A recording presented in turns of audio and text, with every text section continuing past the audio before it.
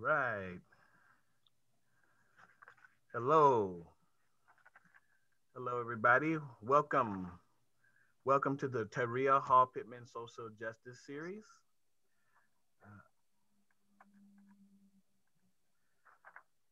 This month, we're celebrating the legacy of the rainbow sign.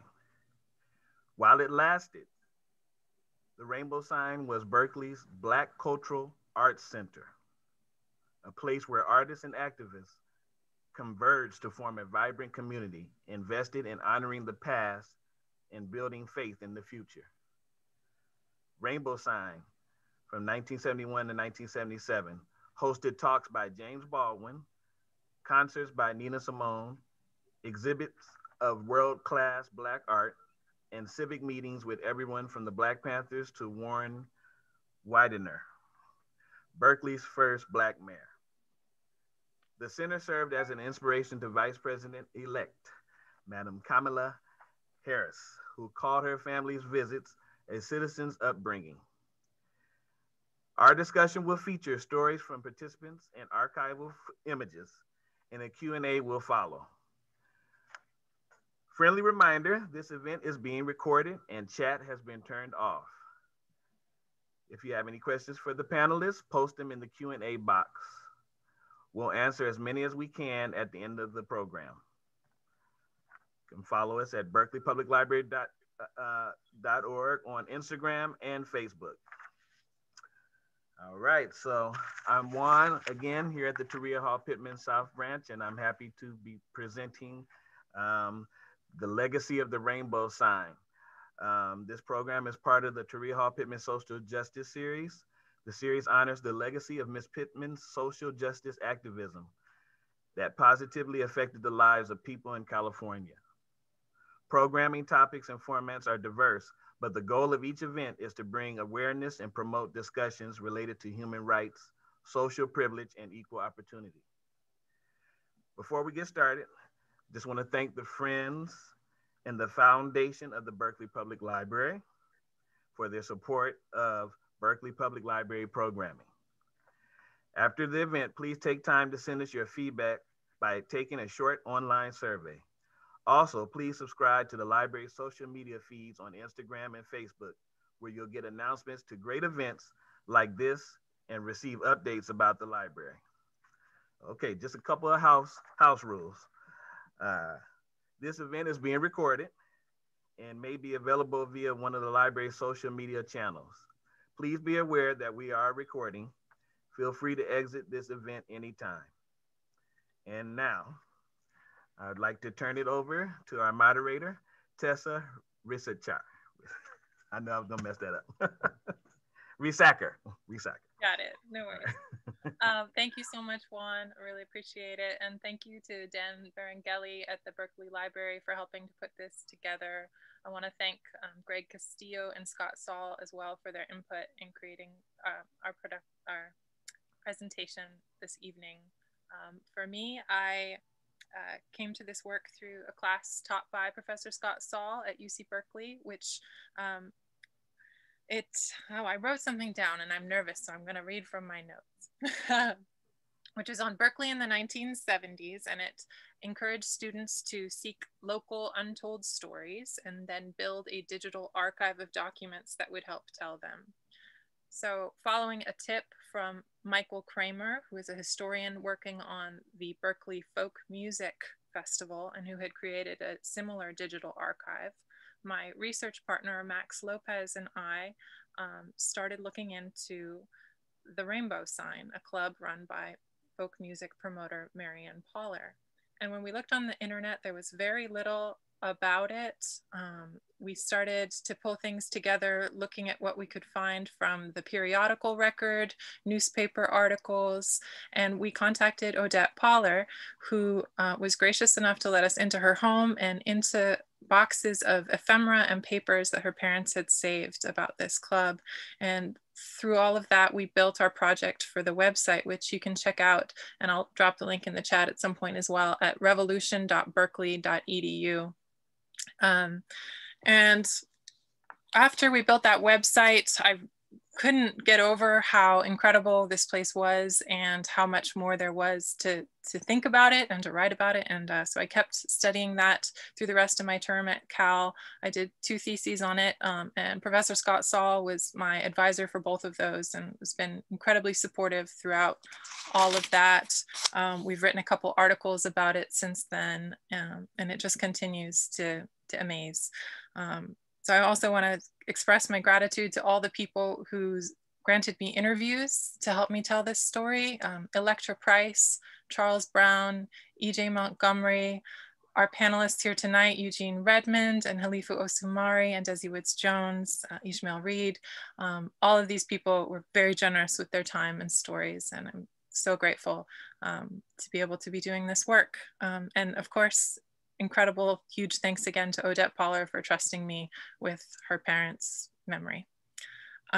So to kick things off, I would like to start introducing our panelists. First up is Halifu Osumare. Halifu is Professor Emerita. Welcome, Halifu. Professor Emerita of African American and African Studies at California University, California, Davis. She's been a dancer, choreographer, arts administrator, and a scholar of Black popular culture for over 50 years with a career that has taken her across the globe. She holds a PhD in American Studies from the University of Hawaii at Manoa and a master's in dance ethnology from San Francisco State. A protege of the late renowned dancer anthropologist Katharine Dunham, she is a certified instructor of Dunham dance technique. Dr. Osumare is author of The Africanist Aesthetic in Global Hip Hop, Power Moves, and The Hip Life in Ghana, West African Indigenization of Hip Hop. In 2018, she published her autobiography, Dancing in Blackness, a memoir, which won the 2019 Selma Jean Cohen Prize in Dance Aesthetics and the American Book Award. In chapter 4, she talks about the early 1970s, leaving her position as a soloist with the Rod Rogers Dance Company in New York and returning to the Bay Area to hone her choreographic style, which is where Rainbow Sign and Ntozake Shange come in. More on that, I hope.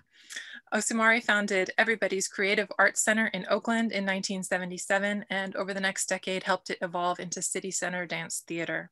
Between 1989 and 1995, she founded and led the national dance initiative Black Choreographers Moving Toward the 21st Century. Since retiring from UC Davis in 2016, Dr. Osumare has returned to dance theater, choreographing the Sacramento State University dancers with In the Eye of the Storm and Resistance/Resilience, a vision of the socio-political and spiritual crisis of the new civil rights movement, Black Lives Matter. In 2020, Dr. Osumare won the Dance Studies Association Distinction in Dance Award for lifetime achievement in performance, scholarship, and service to dance. Like her mentor, Katharine Dunham, she has dedicated her life to the intersection of the arts and humanities for a better world. Thank you. Professor Dr. Eugene B. Redmond is Poet Laureate of East St. Louis, Illinois, and the founding editor of Drum Voices Review. He is an emeritus professor of English and former chairman of the Creative Writing Committee at Southern Illinois University, Edwardsville. Redmond is the author-editor of 25 volumes of poetry, collections of diverse writings, plays for stage and TV, posthumously published works of Henry Dumas. He was named Poet Laureate of East St. Louis in 1976, the year Doubleday released his best-selling book, Drum Voices, The Mission of Afro-American Poetry. Prior to that, from 1967 to 1969, he spent 2 years as a teacher, counselor, and poet in residence at Southern Illinois University's Experiment in Higher Education, where he taught with Katharine Dunham. From 1970 to 1985, he was professor of English and poet in residence at the California State University, Sacramento. During that time, he won an NEA Creative Writing Fellowship, an Outstanding Faculty Research Award, and a Pushcart Prize, Best of the Small Presses. He served as a visiting professor at universities across the US, Africa, and Europe. And during that time, he frequently visited Rainbow Sign. A longtime friend of Maya Angelou, Redmond read a poem at her 70th birthday gala hosted by Oprah Winfrey in 1998. His photo exhibit, 80 Moods of Maya, was featured at her 80th birthday party in 2008. Also in 2008, Redmond received an honorary Doctor of Humane Letters degree from Southern Illinois University, Edwardsville. He has also won an American Book Award for The Eye in the Ceiling, the Sterling Brown Award from the African American Literature and Culture Association, a Staying the Course Award from English Teachers Association of Chicago, and the St. Louis American Foundation's Lifetime Achievement Award. All right, quick sip of water. The Honorable Desi Woods Jones is a former member of the Oakland City Council from 1991, and she served as Vice Mayor of Oakland from 1996 to 1997. She was the first woman to run for Mayor of Oakland. Professionally, for over 34 years, Ms. Woods Jones worked for the Peralta Community College District in various leadership roles and retired as the Assistant Chancellor for External Affairs in 2002. She holds an honorary PhD in Public Administration from California State University, Hayward. Her history of civic involvement goes back a long time. She spent many years working in the civil rights movement with organizations such as CORE, the Congress of Racial Equality, BCPC, the Black Conference Planning Committee, and SNCC, the Student Nonviolent Coordinating Committee. She had the pleasure of working with many well-known civil rights leaders, including Dr. Martin Luther King Jr., Stokely Carmichael, later Kwame Ture, Julian Bond, and numerous others. In the mid-60s, Desi moved from California to Atlanta, Georgia, where she worked throughout the South doing voter registration and taking part in sit-ins and national marches for social justice. Desi is a founding member and state president of Black Women Organized for Political Action, BWOPA, the oldest such organization in California, and one which made Rainbow Sign its headquarters throughout the 70s. Desi has served as BWOPA's president for over 50 years, helping to elect leaders such as Ella Hill Hutch, Diane Watson, Teresa Hughes, Maxine Waters, Barbara Lee, Kamala Harris, and many more. She is the president and CEO of DWJ and Associates, consulting firm that specializes in public affairs, governmental relations, leadership training, civic engagement, and event planning. DWJ clients have included the National Black Caucus Foundation, AC Public Affairs, the Ramsey Group, the Peralta Community College District, Fresno Unified School District, and the City of Oakland, among others. And we are also very blessed to have Odette Poller here, who is, yes, the daughter of Marianne and Henry Poller, but very accomplished in her own right as well. She is the founder of the Oakland nonprofit, The Plant Exchange, which she started in her front yard in 2007, and which has become the premier plant exchange on the West Coast. In March and October each year, over 1,000 participants trade many thousands of plants, as well as tools, equipment, and knowledge, building community, facilitating new green projects and new plant exchanges across the country. Odette is a nationally acclaimed author, newspaper columnist, speaker, trainer, and business process improvement consultant. She's written 5 books on workplace issues, and she wrote the nationally syndicated newspaper column, Smart Ways to Work. Welcome, everyone. Thank you so much for being here. All right, moving right along. I'm going to share a slideshow that I put together about Rainbow Sign, and then after that, we will move into the conversation. Just a warning, I'm going to be going through these really quickly, but this is being recorded and is going to be up on YouTube. So if there's images folks want to spend more time with, that is a possibility later on. And I also really encourage everybody to check out the website at revolution.berkeley.edu, where you can pore over a lot of these documents that, again, Odette Poller was gracious to share with us for this project. So I'm going to switch over to the screen share here.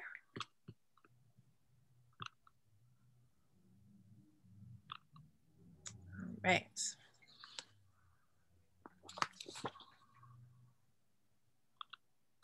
So it all begins with Marianne Poller. In 1950, Marianne Poller and her husband Henry moved to Oakland, where they became involved in the folk music scene and where they befriended the folk singer Odetta. In 1958, Odetta's manager reached out to the Pollers about presenting a concert in Berkeley, which they did, and which was such a success they decided to incorporate into a fully fledged production company, Marianne Poller Presents.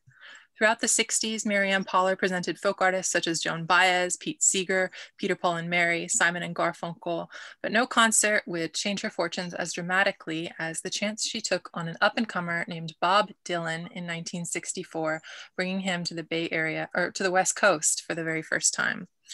After Dylan, Poller's reputation grew and she continued to be very successful throughout the 60s and 70s, producing concerts for everyone from Arlo Guthrie to Frank Zappa. Here's just a partial list of the artists she presented.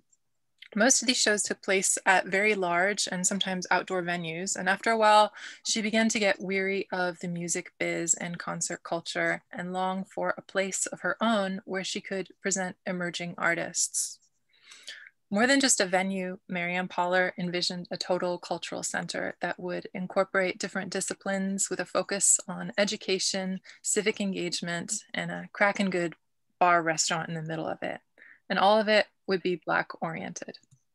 By 1970, the Black arts movement and the Black power movement were well underway, and the Pollers wanted to lend their skills and capabilities to the cause in the way that only they could, which was by creating this unique club. And while it was to be Black oriented, it was not Black only. Its offerings would be open to everyone. When it came time to name the center, Mary Ann Poller turned to the spiritual, "Oh Mary, don't you weep," which has the line, "God gave Noah the rainbow sign, no more water, the fire next time," which is of course used by James Baldwin in his 1964 book. It's very possible that James Baldwin and Mary Ann Poller talked about the naming of the center because they were actually good friends. These photos were taken of them at a rainbow sign event in 1976. To build her center, Mary Ann Poller put together a team of other Black women in their 30s and 40s, women who were leaders in journalism like Edith Austin and Belva Davis, and leaders in education like Electra Price and Mary Jane Johnson.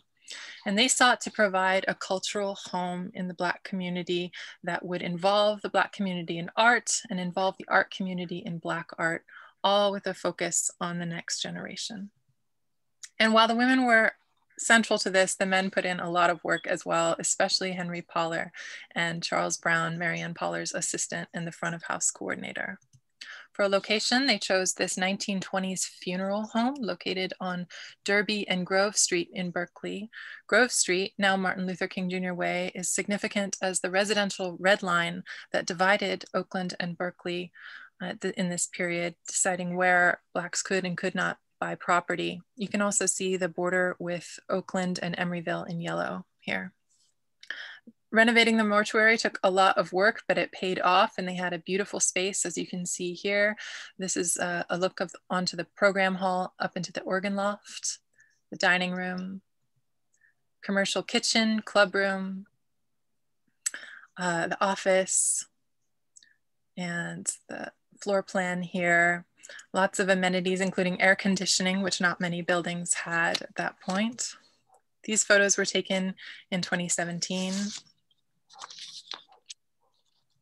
This is a view from the organ loft, looking out to the hall. To lead the art gallery, Mary Ann Poller tapped a woman named E.J. Montgomery, who is an artist and who worked at the Oakland Museum as a Black art consultant. Under Montgomery's direction, an incredible roster of artists came to Rainbow Sign, some of them listed here. Just a few highlights: Afrocobra came out from Chicago to their first Northern California visit to show at Rainbow Sign. Elizabeth Catlett, printmaker, sculptor, and expat living in Mexico City, would come up to do shows exclusively at Rainbow Sign. And this piece, created by Betty Saar, especially for a Rainbow Sign exhibit, was hailed by Angela Davis as the piece that sparked the Black women's movement. And this is the invitation for that show. And all of these efforts were made to bring people into the gallery who had never been in an art gallery before, to make prints and other things available at prices people could afford, and to get people interested and involved. Events like this were often seen where you would have a multimodal bill of fare with writers and artists and engineers and architects. This is one of the first times you see Maya Angelou showing up at Rainbow Sign in an official capacity, but she was there all the time. It was one of her places. Charles Brown remembers seeing her there constantly. She also chose to do readings and release parties for these 2 books of poetry there. Maya Angelou was the person who introduced Eugene Redmond to Rainbow Sign, and he came in 1972 to give a reading from this book. He also organized an awushio, or praise song, of Henry Dumas in 1975, where he brought this list of local writers to read pieces of Dumas' work. Among them were Ishmael Reed and Ntozake Shange, and a young Terry McMillan, who would later write a thank you letter to Marianne Poller, saying what a great time she had at her first ever poetry reading. Eugene Redmond also worked on Giant Talk, and see, Jane Cortez is reading here as well. I know he was there for the Guinness World Record poetry reading, which happened in July of '75 and lasted 6 days and nights, featuring 263 poets, including Lawrence Ferlinghetti, Bob Kaufman, and Joyce Carol Thomas. There was also readings for Alice Walker, Rosa Guy, James Baldwin, and Huey Newton. This was organized by Barbara Lee while she was president of the Black Student Union. And in addition to these sort of book parties, there was also a clearinghouse for chapbooks, latest issues of journals, things like that. Sarah Webster Fabio, the poet and educator, wrote a 7-volume series of chapbooks called Rainbow Sign, which she premiered at Rainbow Sign in 1974. Moving on to performing arts, Odetta was a fixture at the center. She played the opening and many benefit concerts throughout. Nina Simone played there in 1972, at which point the mayor also declared March 31st Nina Simone Day in Berkeley. It was a hotspot for jazz with people like Bobby Hutcherson, John Handy, Michael White, James Turk playing, Taj Mahal, Kenny Burrell, as well as Oscar Brown Jr. and Abby Lincoln, all were guest artists in residence, which meant that in addition to performing, they also offered workshops to the community all week long. It was a place where celebrities would stop by. It was a place where there was film screenings. So William Marshall was there touring for Blackula. Paul Winfield and Cicely Tyson came for Sounder. Athletes like Mudkite Grant, Whitman Mayo came to talk at a conference of Black theater. And there was a lot of dance performances and short play festivals held there. It was importantly the site for Halifu Osumare's premiere of her play For Women, Images of the Black Woman in Monologue, Poetry, Song, and Dance, written up here in the Black Panther newspaper. This play was the first time Ntozake Shange had ever been on stage as an actor, and it was an important forerunner to her choreo poem for colored girls who have considered suicide when the rainbow is enough, which she debuted in 1976. Halifu also taught dance at Rainbow Sign, so you can see from these wonderful photographs. In addition to dance, there was classes held on a number of other topics and many lectures as well. And these were organized towards adults, but also towards children who remained at the center of Rainbow Sign's mission. In this letter, you can see a high school student thanking Marianne Poller and Bawapa for helping her to reach her graduation. "I'll bring your book back," she says. So Bawapa was incredibly influential at this time period and beyond, and was at Rainbow Sign throughout. Indeed, many of the women who founded Bawapa were also original sponsors of Rainbow Sign. And they started helping to elect people like Ronald Dellums, Lionel Wilson, and Warren Widener. And as the 70s wore on, they started to shift their focus to training and electing Black women, realizing that they needed to be having a seat at the table as well. And I hope Desi will share the story of the meeting at Rainbow Sign that kicked off that for them. Bawapa was responsible for bringing Shirley Chisholm to Rainbow Sign in 1971. And they brought Josephine Baker for a luncheon in 1973. Many municipal government-oriented or community-oriented meetings were held at Rainbow Sign because people actually would go to them as opposed to City Hall. And it was a site where Warren Widener held this nationwide conference of Black mayors, also supported by BWAPA, I believe, in 1973. And it was a place where people would bring important visiting guests, African dignitaries and US leaders and all sorts of folks like that. And meanwhile, the rentable conference rooms were available throughout. So all manner of organizations, Jewish community groups, American Indian groups, everyone was meeting at Rainbow Sign under the same roof. And that all began with Marianne Pollard. All right, how do I get out of my share? There we go. Okay. Tessa, I just have to say, that was absolutely incredible. Thank you so much for putting that overview of the Rainbow Sign together. It was incredible. Thank you. That means a lot. Yes, yes. Amen. A woman. Tessa. Cheers. Thank you. That's something your son Chaz would say. We not only second that, but we third it as well. And thank you, Odette, for just being such a wonderful supporter of this project. So I know we'll get into more of that later. Thank you. Great. All right. Stunning, stunning. Thank you so much. I guess the book is on its way, right, Odette and Tessa? Well, we'll see. We'll see. So let's get into the conversation. I have you all here. It's so wonderful. And yes, you know, I've spent a lot of time with these documents, and I have, you know, all these factoids in my brain and chronologies and things like that. But I wasn't there. You all were. So I would love to just hear you talk about it. And the first question is just that, you know, what made Rainbow Sign special? What did it give you? What did it give the community? What was it for you?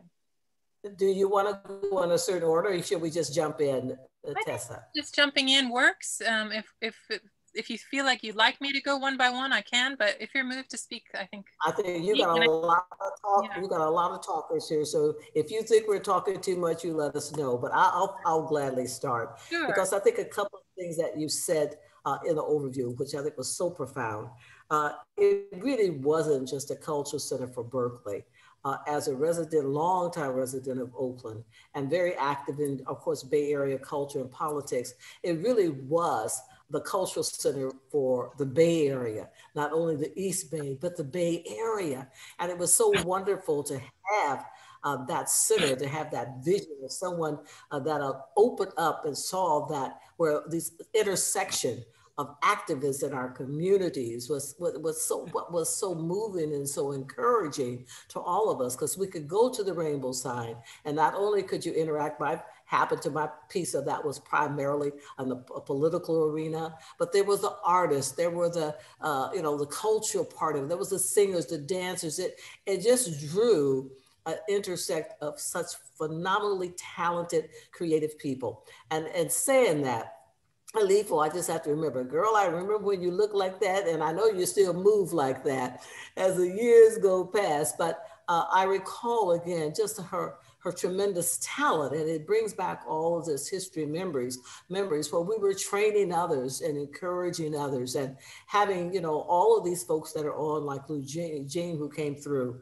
And my goodness, Tessa, and I'll shut up after this, but when you showed the picture of, again, not only Shirley Chisholm, but also when you show the picture of Josephine Baker, my heart leaped. And one of my favorite photographs I have of again, Josephine Baker was taken with my son, who was about 2 years old at the time, and my nephew, and it was taken at the Rainbow Sign.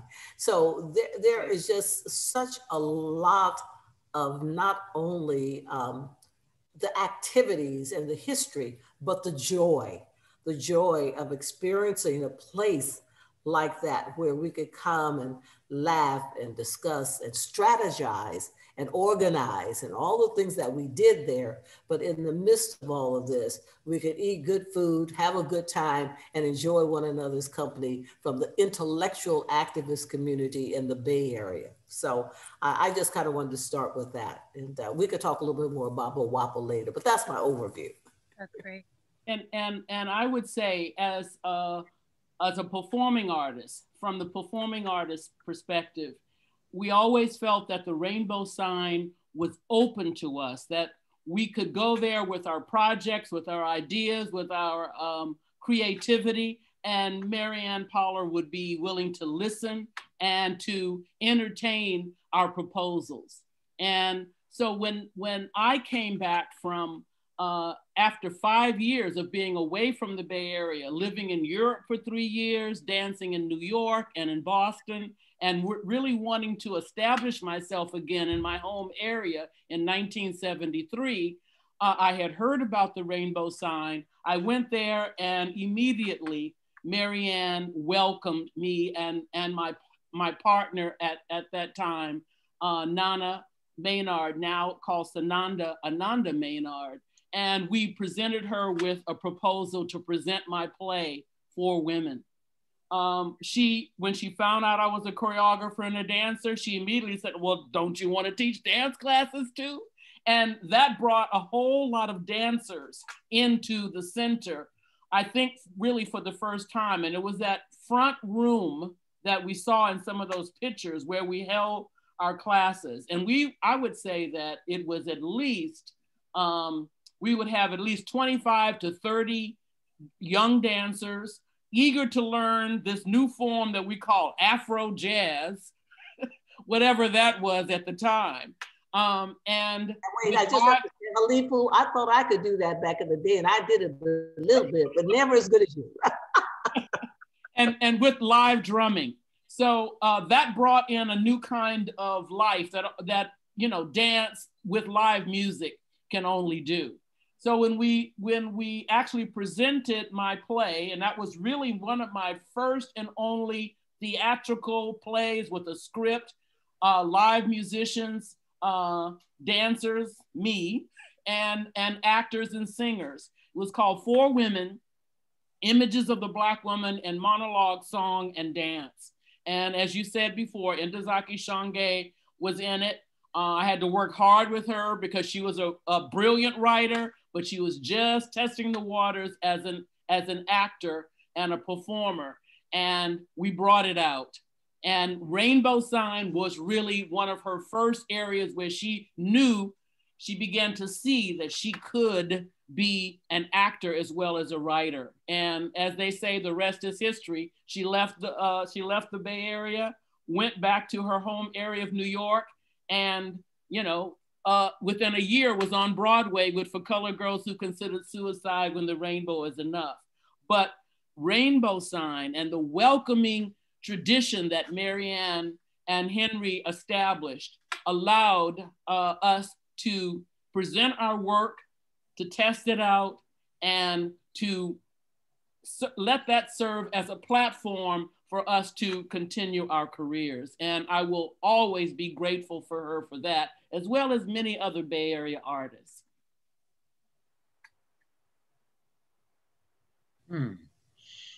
Well, I want to say that there's so many avenues into Rainbow Sign and out of Rainbow Sign. And there's so many things that Rainbow Sign parallel. There's so many correspondences as I think about Rainbow Sign, and so many correlatives. I think of Rainbow Sign as extremely welcoming for people, for artists. And the artists, all artists, writers, poets, musicians, visual artists, dancers, got their start there, like you mentioned, Ntozake.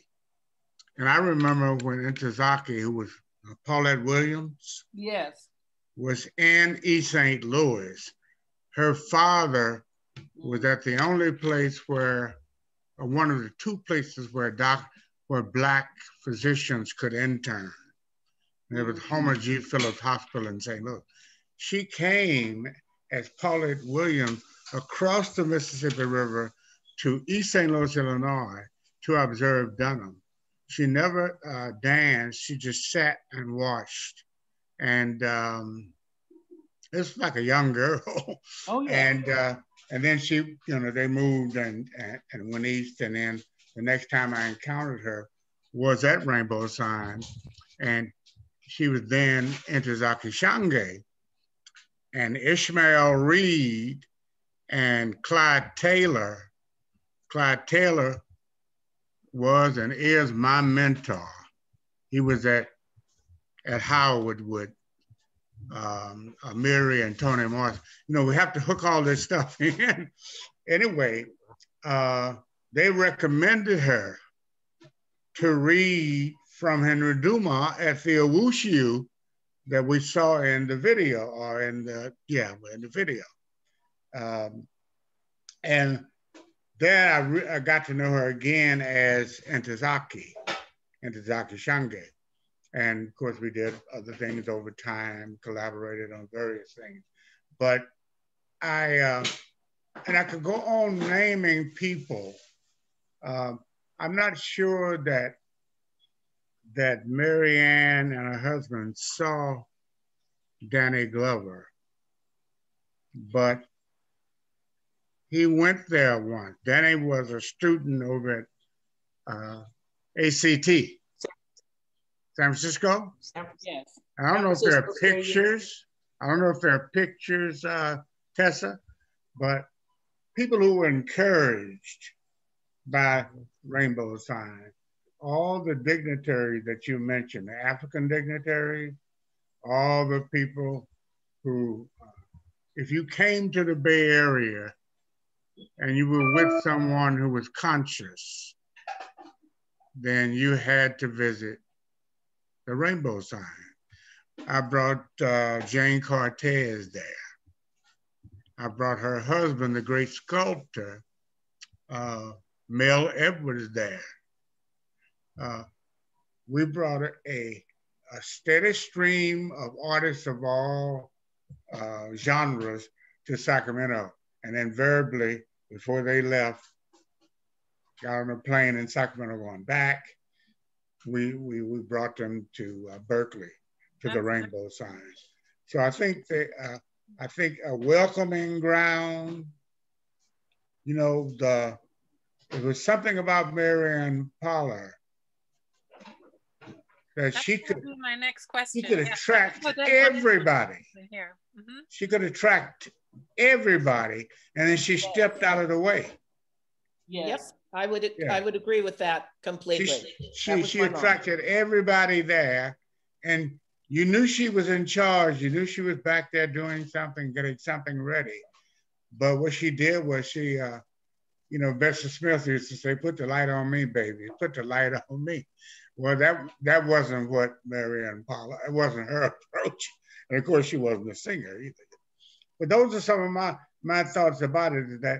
That welcoming arena for everybody, and anybody who was either conscious of art, a patron, or who was him or herself striving to be an artist, felt that they were at home the minute they stepped inside that place. Yes. Eugene? Mm-hmm. Eugene? Yes. So let me tell you a story on the other side. So you're talking about artists and people wanting to move to the next step in their career. So here's the other side of this. My dad managed basically everything. So he was working full time, and then he would come home, change clothes, and go straight to Rainbow Sign. But one of the things he paid attention to was what was going on in the kitchen. And so they brought in young kids to work, to learn how to work, to do a full day's work, to if it was waiting tables or if it was doing something else. But I ran into a guy who worked at Rainbow Sign, I don't know, 5 or 6 years ago, recognized me, started talking about my parents, my dad specifically, because my dad taught him to wait tables. He ended up being in charge of all of the catering for Claremont Hotel and Resort. And he ties it directly back to my dad, right? And learning, and my dad saying, no, this is the way it is done correctly, and giving people a chance. So it was not just artists and performers. It was the average person walking in off the street who got to see and be around these folks, or learn a craft or learn a trade. That was definitely my parents. They were both very welcoming. That's a really good description. But I'll turn it back to you, Tessa. To add to that, I remember Charles Brown, who also worked with people in the front of house and in the kitchen, telling me that many of the people who he staffed Rainbow Sign with were recently paroled from San Quentin. And so it was like a first step getting them a job as well. And that he was very proud to connect with them later in life as well, and see what their careers had. One of them was running a kitchen and different things like that. Yep. Well, it's a great segue into my next question, which is, what was it about Marianne Poller? What was it, and Henry Poller, that made this possible? Like, what was it that made her special? Her worldview, or soul, or experience? Well, I'll start. I just remember first time walking into Rainbow Sign and the smile that I received. She had the best smile on the planet. Just the smile. Immediately the smile told you everything. It said, come right in. We are open to you. So many places you go, you feel like you have to figure out a way to enter and to be accepted. And when you crossed over that threshold in Rainbow Sign and you met with Marianne, that smile immediately told you everything that you needed to know. That's a good description. And I agree. I agree 300% with that. It was the smile that let you know that, number one, she was in charge, but number two, she was open to listening to you. And I think to add to what you said too, it wasn't only, absolutely the smile. She was welcoming, she was warm, but she was so charismatic. And I want to come back to something Detta said. It was like, when you came in there, you were in a place and you knew it was, again, as I said earlier, warm, joyful, entertaining, but it was never, even though you knew who was in charge, as you said, you never felt like she was managing you. You never felt, again, uncomfortable. You never felt an overhanded. Some people, when you go into their places of business, or they want you to know, now this is my place and I'm in charge, and you never felt that when you went to the Rainbow Sign. It, again, was just always not only welcoming, but you felt a sense of a place that you wanted to be.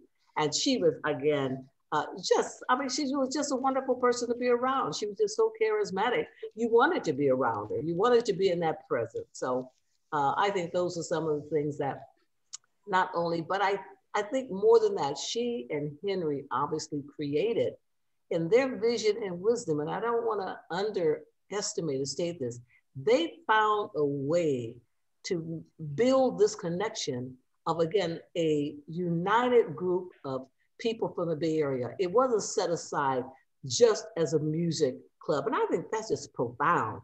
It wasn't set aside just as a performing art center. It wasn't set aside.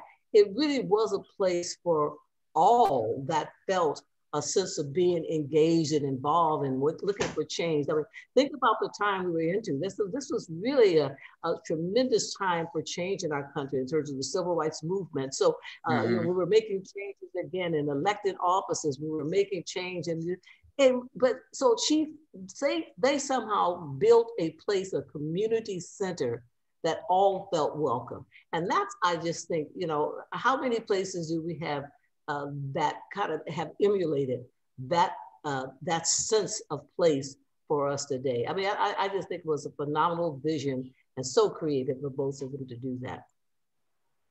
Yeah. Yeah, a real business.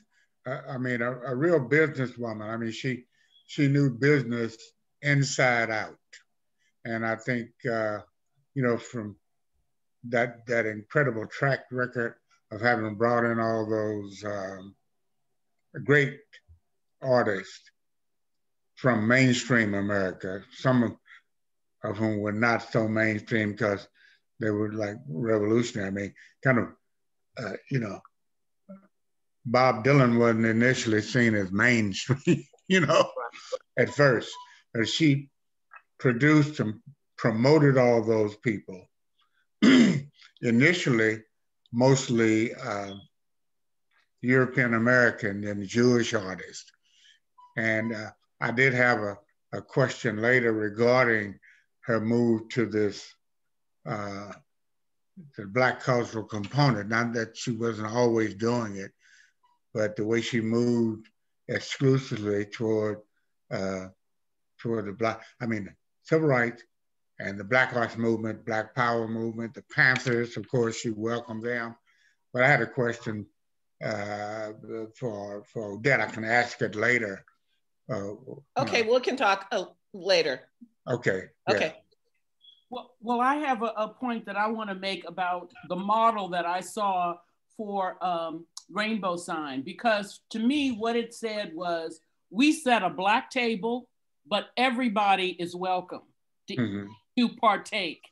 And when I started my institution in 1977, I follow that model, Everybody's Creative Arts Center. Yes.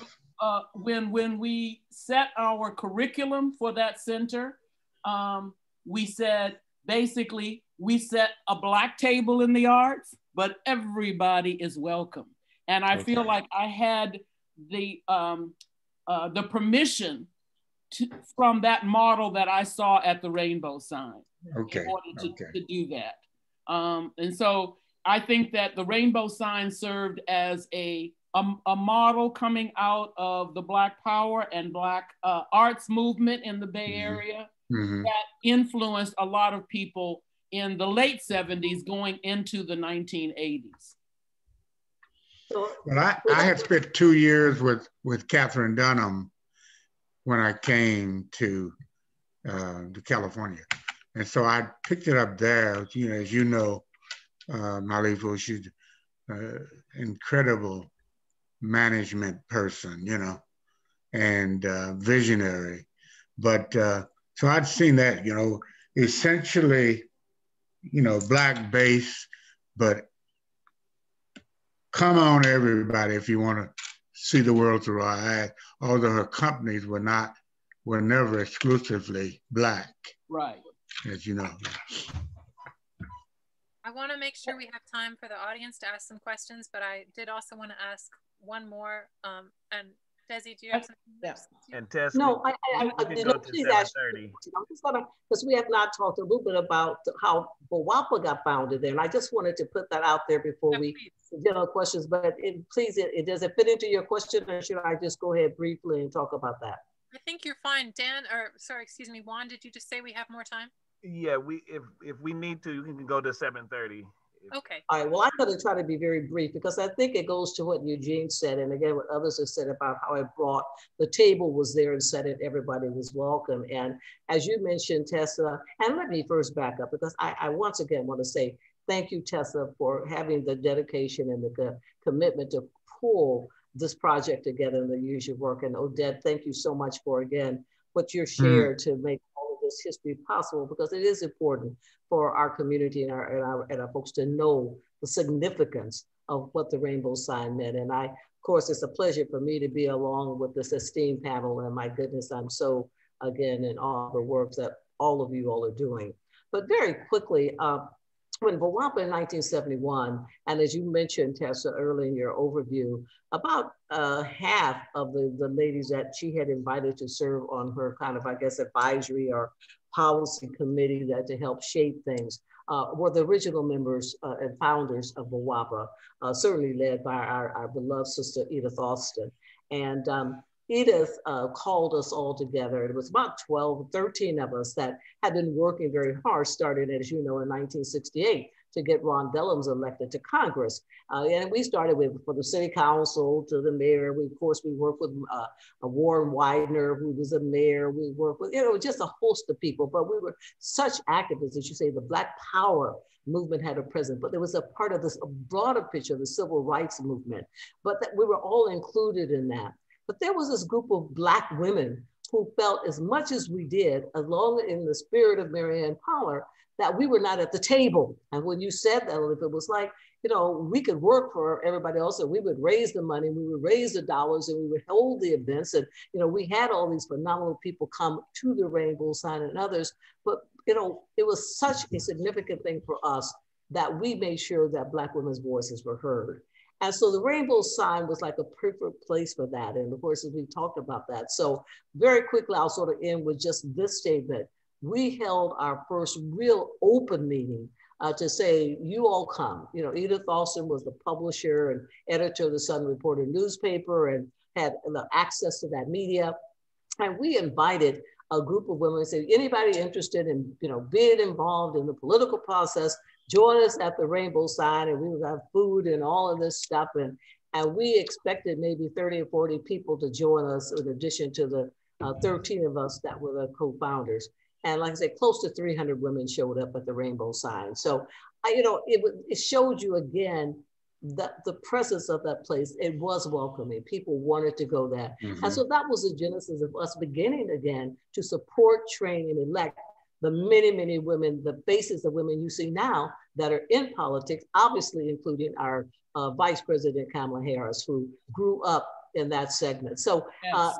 I just wanted to not forget and have an opportunity to say, we are proud that that was the founding place really for Black women organized for political action. BWOPA had its roots there with the Dellums campaign and with the Rainbow Sign. So we applaud you, we thank you for her legacy and not only her legacy, but again, Henry's legacy of what they created there to make us feel that presence. So thank you.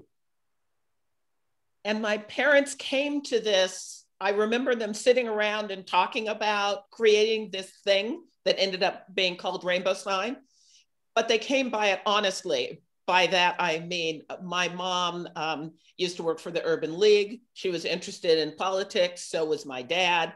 I remember a fundraiser at our house for Ron Dellums early on.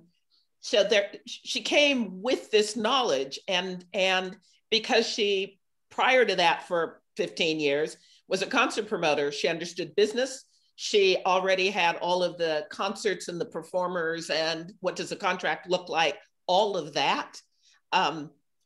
She brought to this. And so she took that basis and then said, how can I make it larger, right? How can I make it more inclusive? How can I have a large impact? The thing that I remember, one of the many things I remember most about my mom, of course, was that she had an incredible presence. If she walked into the room, there was no question that she was in the room. There was an absolute power to her. Yes. However, it was not self-aggrandizing at all. It was not, look at me. I mean, you look at my mom, as soon as she walked into the room, she just exuded power, but she sent it out to other people rather than keeping it saying, look at me, appreciate me. That's not how she used that power. Does that make sense? Oh, absolutely. And we all felt that, I think. Yeah. And we all, yes, exactly, Desi. We all felt that. We all felt that she had the power, but she shared it and she made us feel powerful. So I would say that Marianne was a empowerment vehicle. Right. Yes. And I think that's what I was trying to say earlier. You know, yeah, that's a good description of my dad too. Mm-hmm. Right, because it was the two of them. Because to help my mom do that, my dad went, yeah, you can be the face of this, no problem. But he was there through it all. And believe me, that's a special Black man, especially at that time, that can do that. Yeah, in the 50s, yeah. Yeah, that can say, Halifu. It's okay for you to be out. Halifu, it's still a special man. I know, I have one. Oh yeah, it's still a special one. I have one.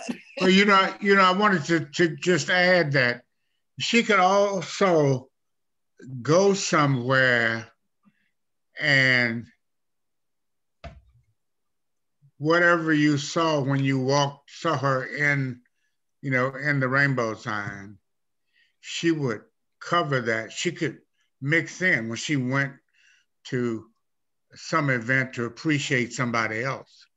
And I remember getting an award at Cal State Sacramento, and it was a teaching and research award. And so the teachers had to come and hear me. It was an annual award, and money was involved. And so,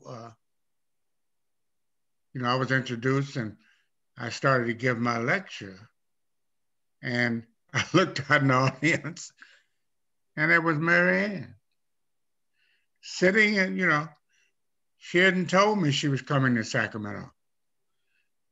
She got an invitation or read it in the paper, and there she was in Sacramento. And I was so happy, because I just used to coming to Rainbow Side, coming to her, because she, that's where everything was. And I saw that other times and other ways with other people. So she got out and enjoyed being a member of the audience at times also. And, we're saying that she had a full-time job now while she was doing all this. Tessa? And I would visit Mary Ann and Henry at other times, and other people, the people who did the rainbow sign thing didn't know it. I would just drive in and talk, it's almost like laying my head on her shoulder in her lap and getting some wisdom, because I was a 30-something professor. Because of the movement, a lot happened speedily. So I became a full professor at like 31. I want to ask. Because the movement was doing that for her. And so a lot of stuff was coming at me real fast, and I would just do it with her like I used to do with Katharine Dunham. I would just go and sit with her and ask her, how do you handle this? How do I handle that? Yeah. I want to ask about one last question about, what does Rainbow Sign have to teach us today? What is different about our moment here and now? And, we also haven't mentioned Kamala Harris wrote about how important Rainbow Sign was to her as a young girl. But I want to think about what sort of teaching moments there are. I think, let me just jump in real quick. I think there's so many lessons there, but I think I think all of us have incorporated that already. And I think it was such a profound lesson of the acumen of how, Henry and Marian worked together to have a vision to create a place where they could bring and unite a community together. And, what I say to young people today as we're out here, we so appreciate what's going on in our community with, again, Black Lives Matter, the WAPAs and the hundreds of other organizations out there trying to make change in our community, is that we interface with each other. And we should not be in competition, but we should work together and respect and appreciate our different approaches, but to understand that we're all coming from a unified place of trying to solve the critical crisis in our country. And so when we started in the civil rights movement, and those of us that were back there in the 60s, included even the John Lewises, and again, all of those folks that we were, the Julian Bonds, and many of them who I was blessed to have the pleasure to work with, we were standing on the shoulders who came for people before us. There are young people now standing on the shoulders of the work that people in the civil rights movement did. What Mary Ann Pollard and Henry Pollard did is that, again, they created a place where people could feel united to come and have cross discussions, have an intersection of planning and strategic. That is something that we continue to need to have to do today. People like Kamala, as I said, who clearly has mentioned that publicly, that influencer, that culture, that environment of integrating and mixing up with people like that, the community leaders, the activists, those of talent, all that collection of talent helped to influence her activism, helped to her commitment, her compassion to help others. And that has a lot to do with the place and the space that Marianne, I'm looking at Odetta saying thank you, but Marianne and Henry created. So they clearly had a profound influence on what we need to do today and how we should continue that forward. Yeah, I think that each generation needs to see institutions that are run by Black people who are in charge, who can show that kind of compassion for what each generation needs in terms of a community unifying process. I think that each generation needs to see that we have thoughtful, caring elders who can really galvanize the next generation to keep the struggle going. Mm-hmm. And that is what the rainbow sign was doing in the 70s. And obviously the need is still there. It's even more important today with all this fascist kind of right-wing thrust that we have in this country today, because the Kamala Harrises who were nurtured by the rainbow sign are now in major positions of power. And the powers that be really don't want to see that. They really don't want to see a Kamala Harris as the next line to the president of the United States. They do not want to see the Stacey Abrams and the Latasha Browns of our day who are getting Black people for the first time to vote and take power in this country. And so, and it's, by the way, it's not the first time. I just about to Of course it's not. But they're recognizing it and seeing it. But we have been doing that for years, especially African-American women, I have to say, that have consistently been the backbone of this party, just haven't been recognized. But they're bringing a right. And so all I'm saying, Desi, is that the rainbow sign was that kind of model. Absolutely. Continually each generation. Did you see that that Stacey Abrams and Barbara Lee have been nominated for a Nobel Prize? No, I hadn't, but great. They need to be. Yes, just now. Great. They need. And I wanted to say to Odetta and Tessa and others, well, all of us, that maybe given Kamala Harris's reflections on rainbow sign, that maybe a wonderful documentary that she did can be enhanced, into a more refined. Not that that's not a good one, but something with with a PowerPoint very professional, thrust, and have Kamala Harris, get behind it. Fair enough. Tessa, did you say, Tessa, that you have some people calling in? Well, so we have, lots of people listening, and I do want to open up the chat or the Q&A right now. If there's questions that you have for our panelists and you'd like to write them, I can read them aloud. And I think there's a few things that were mentioned already I didn't have a chance to answer. Some criticism of me. Okay. Let's see. Question that came in. Let's see. Yeah, she's looking right now. Yes. Yeah, I'm looking at it now too. Yeah, well, congratulations, because I think you weren't. I don't think you were born when the rainbow sign reigned, right? I was not. Yeah, because I have a bunch of students who. I'll start off by saying I'm going to try to be quiet. I know you want to get a few questions in before we start off, so maybe we can speak less and let you ask the questions and answer them as briefly as we can. And I'll volunteer to honor that. Okay, me too. So there's a couple little technical questions. Juan, maybe you can ask this. People want to know where they'll be able to see the recording of this. It'll be available on YouTube. Okay, and that'll be through Where? the Library's YouTube, Berkeley Public Library YouTube. So perhaps they can check periodically on the Berkeley Public Library website to find out. Yeah, and that should all be tagged with Rainbow Sign or the Tarea Hall Pittman, things like that, if you want to search for it. Can we get a copy of it? Surely. Yes. Mm-hmm. Sure, no problem. Yeah. Okay.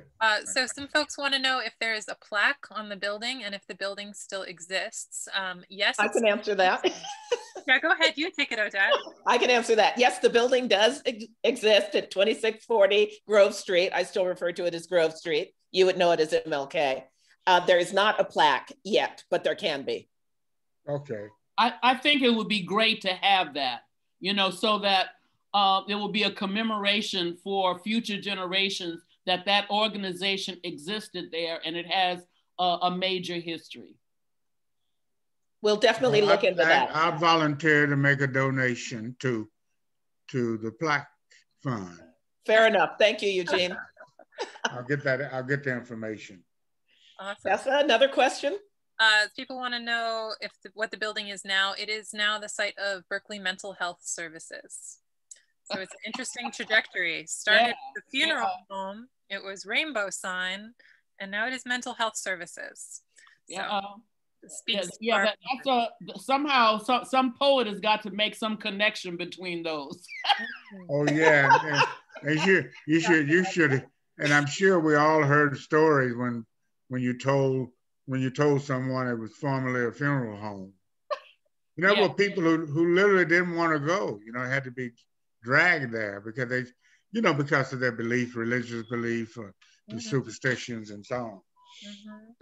Yeah, I remember Elector Price saying that people especially took issue with there being a restaurant there, like that. That was, No, but they got over it, or they didn't. Okay, we have a question. Who is carrying this torch now in Berkeley? What torch would that be? It doesn't say in the chat. I guess. The Rainbow Sign torch?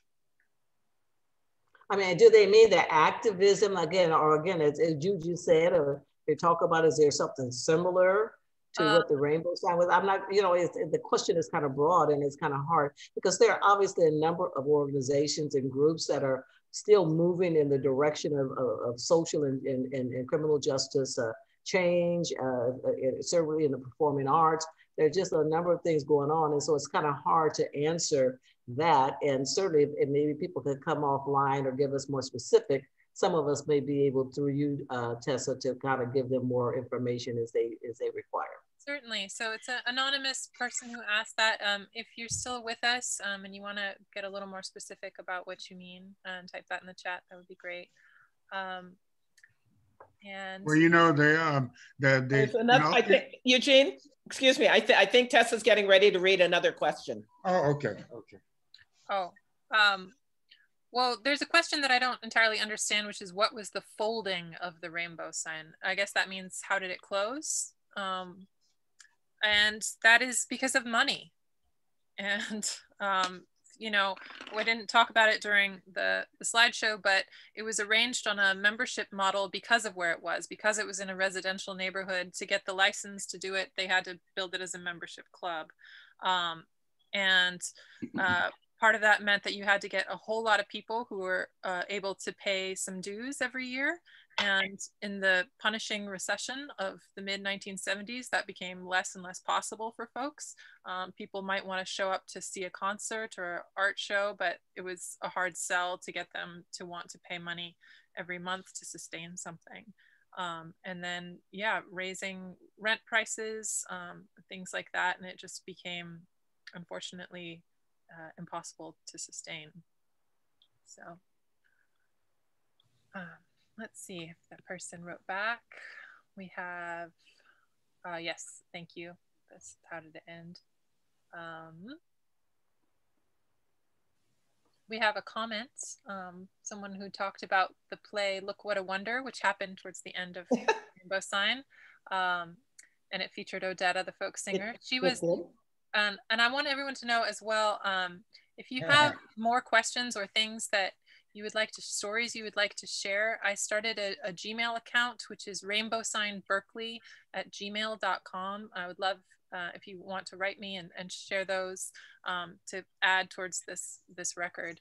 But to go back to this comment, I was the publicist for the show and worked with Milton Tuitt, who is the graphic artist who developed the logo for the show. I remember really wonderful events at the Rainbow Sign, like a reception for the sculptor artist Barbara Chase Ribaud that we organized because the Berkeley Art Museum did not organize a reception for Miss Ribaud. I don't know how to say it, I'm sorry.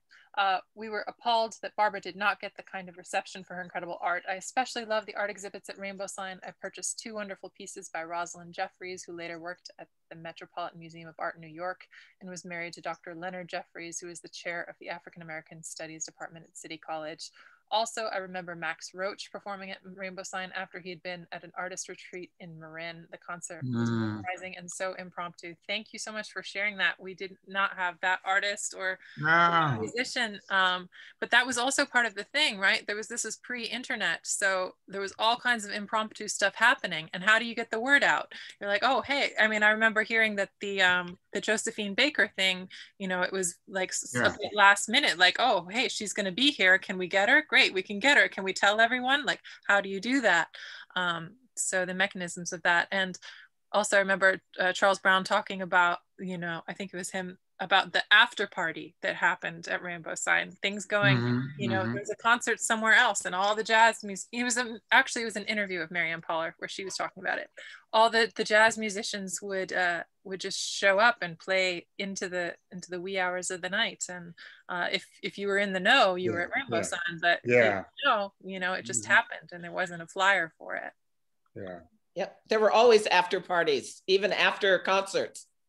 Right. Right. And I think that Marianne had a real sixth sense about artistry itself. Like she, even if you didn't have a name, she could tell if you really knew what you were doing and that you had something to say.